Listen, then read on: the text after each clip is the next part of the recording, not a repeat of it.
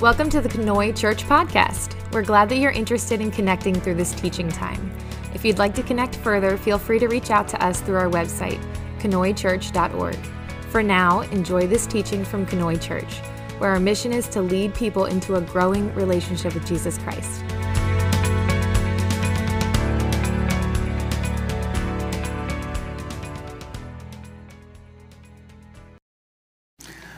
Good morning. Wow, I have to check my notes here because there's two people on the stage who like to write things into them. One being my kid and Kyle. Now, have you ever been laid up from a surgery or something, or been really ill, and you're always wondering, how am I going to get my meals made? How's my yard work going to get done? How's the house going to get cleaned? And then all of a sudden, these things all come to place. It's all part of outreach. That's what we're talking about today, outreach. We're in our series called Back to the Basics, Keeping It Simple. I have a summary today. It's going beyond the walls of Jerusalem.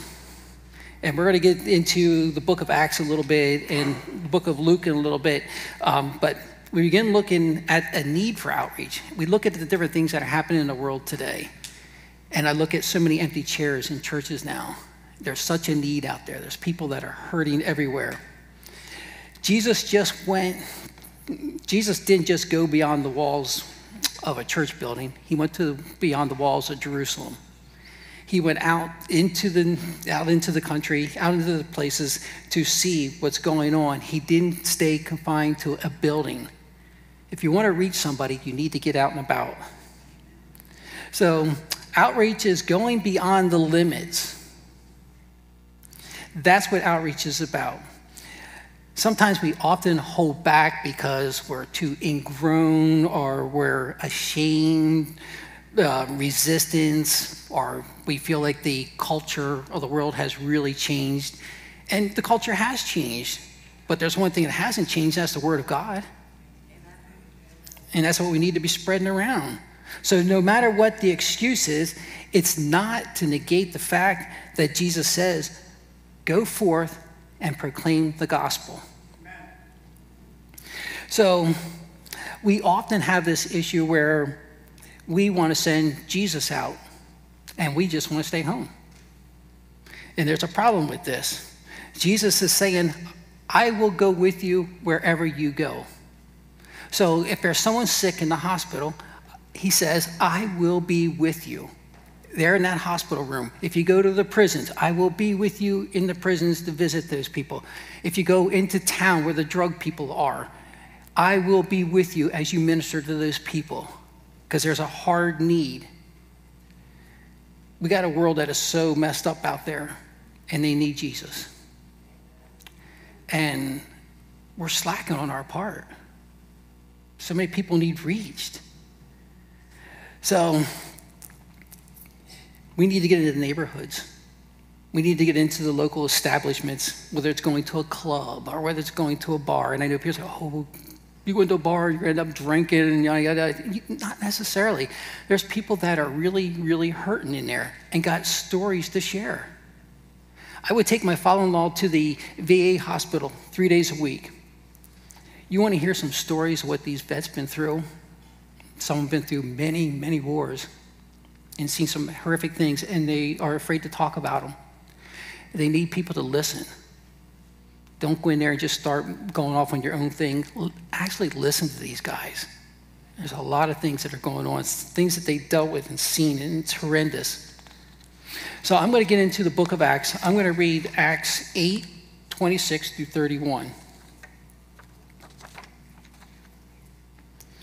Now, an angel of the Lord said to Philip, go south to the road, the desert road, that goes down from Jerusalem to Gaza.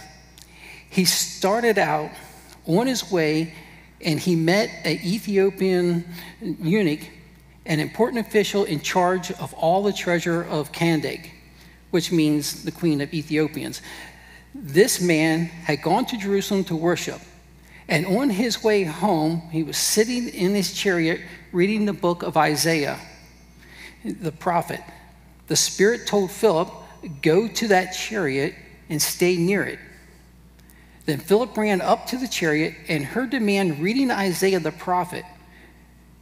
"Do you not understand what you're reading?" Philip asked him. "How can I," he said, "unless someone explains it to me?" So he invited Philip to come up and sit with him. Jesus called Philip out of a revival that he was at, and there's probably thousands of them there, to go out and minister to the one who was lost. He didn't sit there and wait and say, "Well, I got a lot of people I got to preach to first." He got up and immediately took off. Not sent to a church full of people just waiting to hear him speak, sent out to reach that one person. And we talked about this before. The one sheep that got lost went out to look for them. Many folks come to church on a Sunday morning, and a lot of them read their Bible, but they don't understand what they're reading. We come here to learn about Jesus so we can apply it to our lives and not keep it just behind four walls. Philip went out to meet that one person who was sitting on a chariot reading the book of Isaiah and not understanding it. He eventually got it because Philip took the time to explain to him what it was all about and shared Jesus with him. The eunuch then got baptized.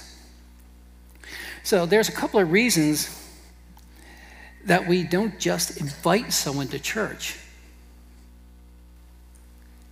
Why didn't God send someone to invite that eunuch to church? Because he wanted to send him out to minister to him where he was. Philip understood, and we are to understand that Jesus, just not an invitation, is not enough. What if you feel like God is drawing somebody to you? You invite them to church. Sometimes when you invite someone to church, they don't show up. There's nothing you can do about it. You planted the seed. They're missing out. They're missing out on something very potential that they could learn more about Jesus Christ with. And there's nothing wrong with inviting people to church, but it's just not enough. Our call to outreach is not just inside these four walls. It's getting out there and using our actions, our words, and explaining things to people. We can't just sit here and wait until God sends someone to us to be saved. The body of Christ is a lot like a football team, okay? A football team, you have the players on there, you get into a huddle. They call a play. Just like here on Sunday morning, we come to church, you get to hear a message, and you're supposed to apply it. If your football team calls a play, and let's say the running back isn't paying attention because he's too busy watching a cheerleader on the sidelines, they call the play. I would never do that, but they call the play. He's not paying attention, and the play is to block right, open a gap between the guard and a tackle, and that's where the running back's supposed to go. He didn't hear the play. He gets the ball, hands off. He goes the opposite way, and he gets sacked. He's losing yardage. So we are supposed to come into church and get filled with knowledge that we can take out and share to make progress in the world. Just like the football team. And the thing is with the football team is they're in a huddle, they're in a team, they study the plays. But there's people in the bleachers who can't hear the play. They're our audience out there, folks. They're the people we need to reach. We need to be out there getting them to come in here. We have to be good listeners. So we need to get out of our huddle here on Sunday mornings and do what God's called us to do. There's a second reason we do not just invite someone to church. And we're going to look at Luke for this.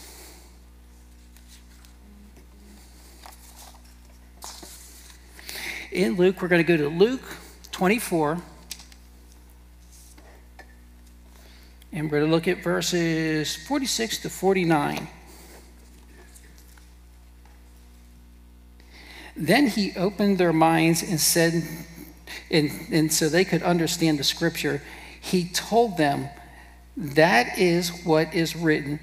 The Christ will suffer and rise from the dead and on the third day. And in repentance, the forgiveness of your sins will be preached in the name to all nations, beginning at Jerusalem. You are a witness of these things, and I am going to send you what my Father has promised, but stay in the city until you have clothed the power from the high.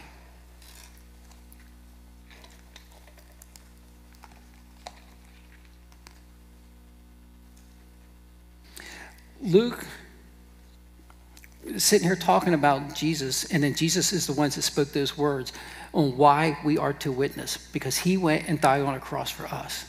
It's a story we are to be sharing.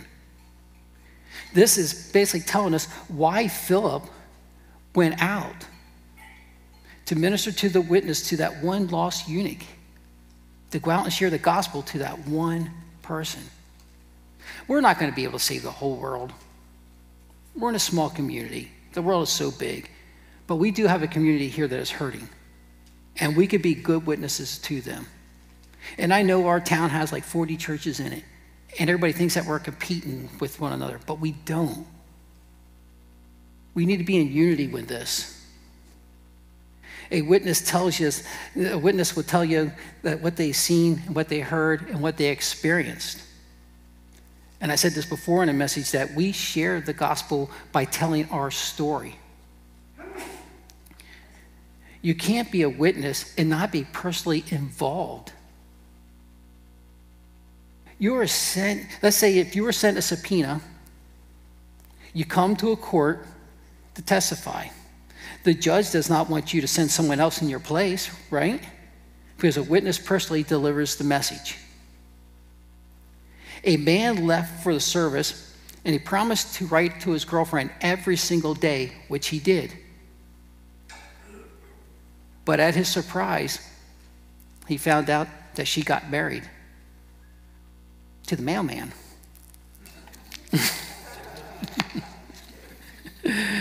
So Jesus reached out to all kinds of people, folks. Look, he reached out, and it didn't matter what the race was, or the class was, or the gender was. He sat and ate with prostitutes and tax collectors and the Samaritans and sinners of all sorts, just to show them God's grace is for everyone.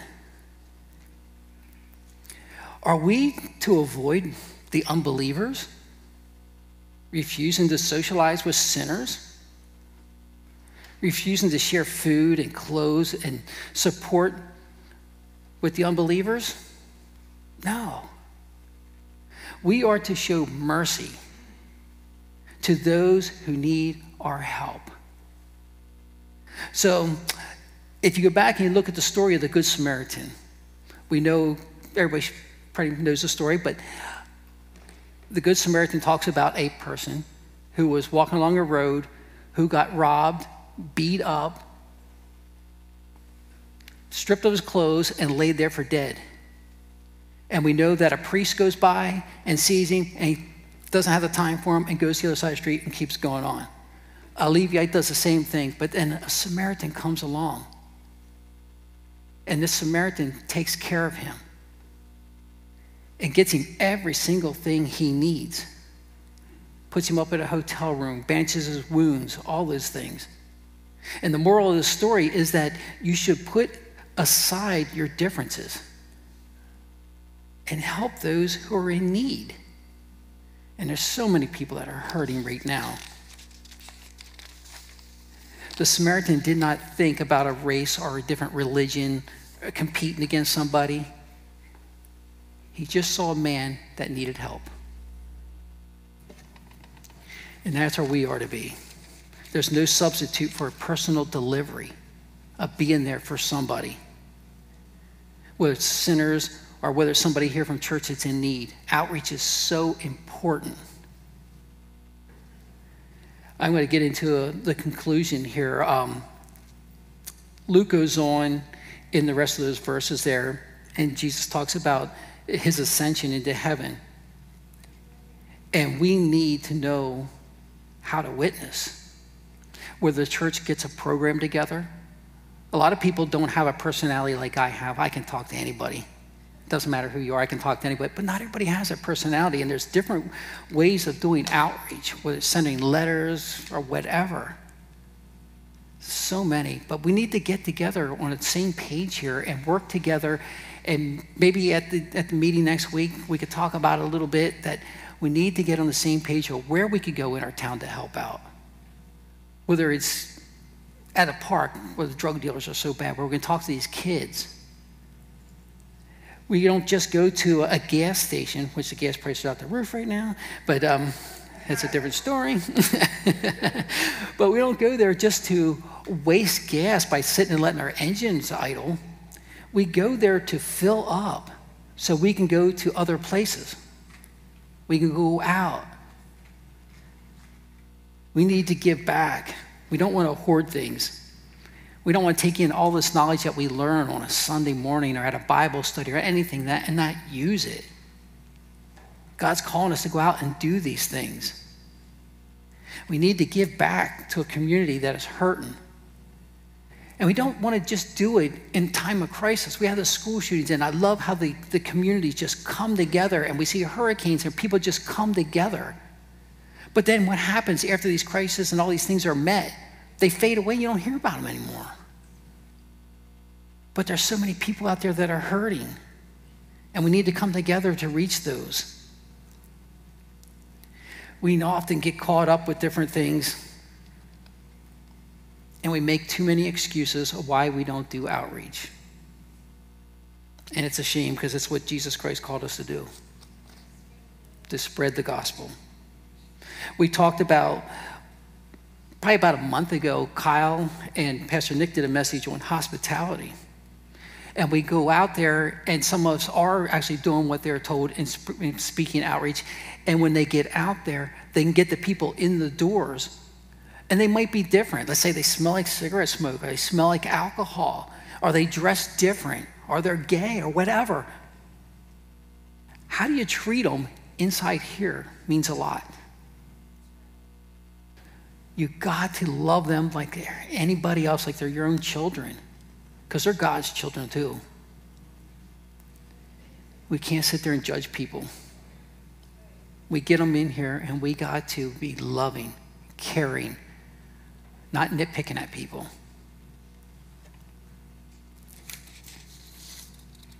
So I'm going to get into the benediction here soon. Let the worship team finish out. But I have a question. Whom are we trying to reach for Christ? Are we just trying to reach ourselves that are inside these four walls? No. Thank you. Everyone. We are to reach everyone that is out there. We need to find people that are comfortable going out there. I used to have meetings at the Country Table restaurant with the pastor all the time, and we would meet with other folks. And there's this veteran that came in, and he would sit at a table all by himself every week, because we'd go there every day, and he would sit there at this one little table, and he doesn't say nothing. He gets his food, and he just sits there. I felt like I needed to get up and go talk to this guy. So one of the times after our meeting, I got up and I went and sat with him. And I asked him just to share a part of his story. And at first he didn't want to. He talked a little bit, but week after week, he started sharing with me some of the things, horrific things he saw. And I told him there's a God that can help him through all this. Whether this guy went to church or not after that, or whatever he believes in, I don't know. But I'm praying that a seed was planted, and that he thinks about that every day, that he's not alone in this anymore. And all it takes is for somebody to sit there and see. You got to be a good listener, and you got to have your eyes open and be looking, because there's so many people that are hurting out there who need something. And just like that guy sitting in the restaurant, Maybe me just going over and sitting and talking with him and just listening to him is all it takes. So I'm going to do our benediction here, Kyle, if you guys want to get ready. It's out of Mark 16:15. Jesus tells us to go into the world and proclaim the gospel to all creation, not just inside four walls of a church. Because if we're doing what we're told and doing what God wants us to do, these seats will be filled every Sunday. The churches, 40 churches in E-Town, will be full every Sunday. And I'm praying that everybody here listens and really takes it to heart, because there's such a need. So many people out there hurting. I like to go on Wednesday night to the Bainbridge Inn for a steak night. And they have good food there. But being there, there's people that just like to go and drink, just to have fun. But there's also people there that are there for a reason. They're trying to wash their blues away. They're hurting. And to sit there and hear someone, I can be the eyes and ears for these people that can help them. And I know people are frowned against going into established like that, but I believe our Lord Jesus Christ would go in those spots. He would go there and sit with these people and talk to them. If you don't have a personality for that style, that's okay. Not everybody has that, because it's so easy to get caught up in what they're doing and start drinking with them. You got to be strong in your faith to be able to do it. So let's turn to God in prayer here. Almighty God, you gave your people an assignment to fill here on earth. You said to them to go into the world and proclaim the gospel to the whole creation. Lord, I pray that this is the will to the mission of the church. To ask that you keep our hearts and our minds open so that we are willing to seek to touch those outside the four walls of a church, those who do not know him. I just pray that you will be with each and every person here today as we celebrate those that have served for us and lost their lives. I just pray that you be with those families. I pray that you be with each and every person here this week, that your words will touch their mouths and touch their hearts, that they will go out and share their stories. I just pray that you just keep wrapping your loving arms around a world that is hurting so bad. Too many nonsense things happening out there. I pray that you just open our hearts and make a change. And it starts with us. We need to share the love of Jesus with everybody. I just pray that you just guide us and lead us and protect us throughout this week. And I ask this in your precious holy name. Amen.